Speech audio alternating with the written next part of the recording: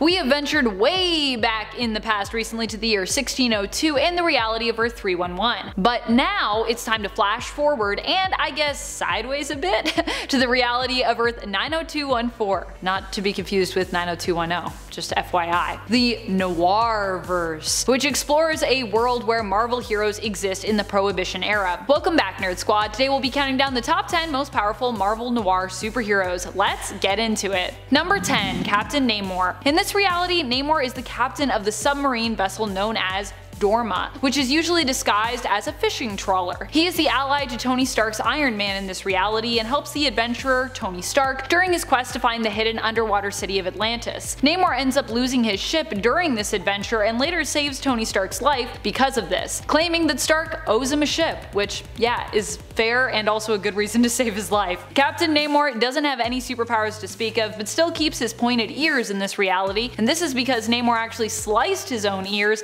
and the ears of his crew to help him identify them, making their ears resemble shark fins. I mean, ouch, but hey, it does look cool. Number 9. Angel. Thomas Holloway was the hero known as Angel. He and his twin brother Robert grew up at Welfare Pen, where their father was a prison guard. As such, he learned much from the inmates at Welfare Pen about the criminal underworld as he grew up. After the corrupt system resulted in the death of their teacher, Sean Cassidy, and later their father, who took his own life, Thomas was taken in by a well-off family who raised him. He and his brother Robert worked together, aiming to make the world a better place, becoming both investigators and vigilantes. Thomas Holloway was given the nickname Angel when he was a kid for saving one of the prisoners at Welfare Pen from the electric chair. He would later adopt this name as his superhero mantle. Angel didn't actually possess any superpowers per se, but he was a skilled acrobat, fighter, and detective. And in the Noirverse, that's all you really need here. And friends, before we move on to the next spot, just a quick reminder to click that like if you want to hear about maybe more from the Noirverse or maybe just more from alternate realities in general. Ooh, alternate realities. Number 8. Wolverine. Wolverine in the Noirverse is still pretty powerful, but is not a mutant with powers in this continuity. Still, he does fight with his signature trademark weapons, his claws. Except that the claws we see him brandish in the alternate reality of Earth 90214 are weapons and not actually his own bones. Wolverine, oddly enough, has two different backstories in Noir, and it's never really explained as to if they actually connect, are related, or rather which is considered to be the actual true one in this continuity. In one series we see him as a bootlegger who spends most of his days intoxicated, and in another he is known as a hard-boiled detective with a dark and troubled past. Either way though, he's still tough as nails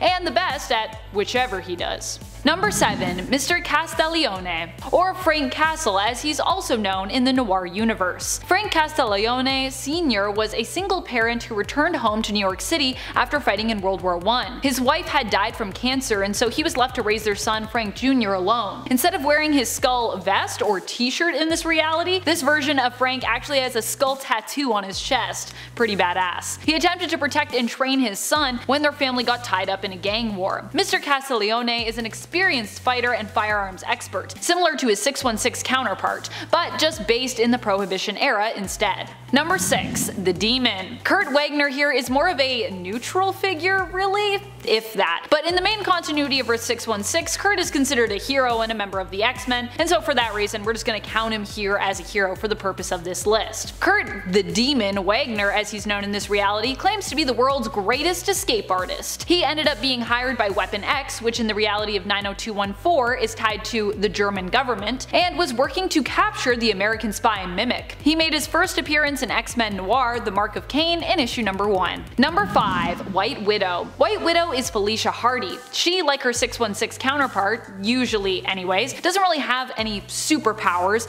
in this universe of Earth 90214. She also becomes infatuated with Spider-Man here, but is primarily involved with various villains and mob bosses. Before all of that though, she was the lover of Benjamin Urich, and acted as his contact when it came to gathering evidence on various officials and basically looking at all the corruption that was going on in the city. She managed to gather this information through her club, the Black Cat. After Urich's death, Felicia confronted his murderer, the Chameleon, who was disguised as Jonah Jameson, Urich's employer, and shot him to death. I love how much of like a fatale she is in this. It's so cool. Number 4. Daredevil. I actually really like this alternate version of Daredevil. I like him a lot. His power is very similar to his Earth 616 counterpart, and like his main continuity version, is also blind. But what I really love about him is his backstory. He became blind after attempting to defend his father, a boxer, who was attacked in front of him and killed for not throwing a fight. Young Matt attempted to defend his father, and as a result got his head smashed into a wall, causing him to become permanently blind. Daredevil here also gets his alias from his profession as a stage performer, where he is known for his amazing stunts, hence his name. While he isn't a lawyer here, he does assist his friend Foggy Nelson, who in this reality is a detective. Everybody's a detective in the Noirverse. I love it. Number 3. Punisher. Punisher Noir, as he's known, is Frank Castelione Jr., the son of Frank Castelione Sr. His whole vengeance mission is actually about avenging his dad's death as opposed to his children and wife. Caught up in a gang war after refusing to pay the Schultz's protection money, Frank Sr. was attacked, and Frank Jr. decided to take up arms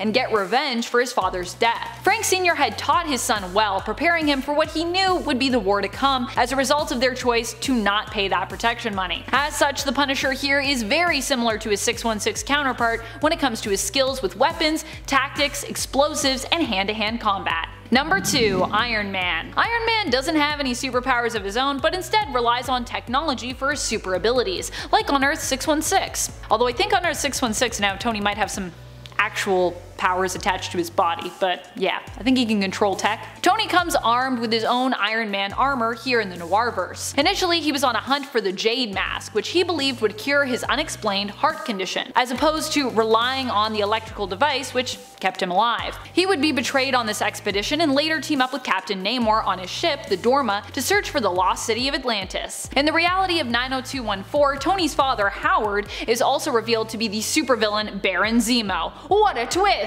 Betrayal after betrayal for Tony here. Number 1. Spider-Man. Spider-Man in this reality does still have his powers, but is also known for being a decent investigator besides. He would go on to take on such villains as the Goblin, who in this reality is a powerful mob boss. The Goblin was also the one responsible for his Uncle Ben's death here, which is a part of his vendetta against him. It's personal, like it usually is with Goblin in most other realities for Peter besides.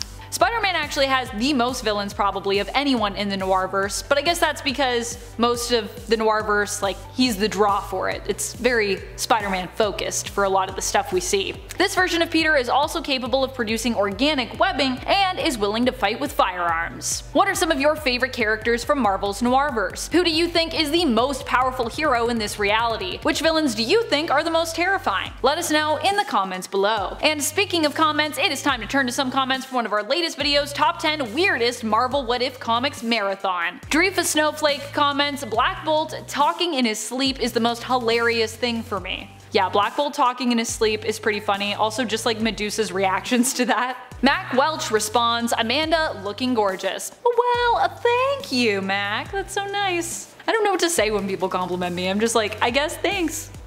J Price shares, would like to see what if the Thing was married to Sue Storm, and what powers would their children have? There's actually a reality where that happens. I can't remember it off the top of my head, but I think it's the Ultimate Universe, and they have children. I don't know if they have powers. I can't remember that part. Yeah, but I think it's the Ultimate Universe, so 1610, check it out. And that's all the time we have for comments today. Be sure to comment down below to have your thoughts and feels shouted out in the next video. This has been Top 10 Nerd, and I'm your host Amanda McKnight saying thank you so much for watching and reminding you, as always, to stay nerdy, YouTube.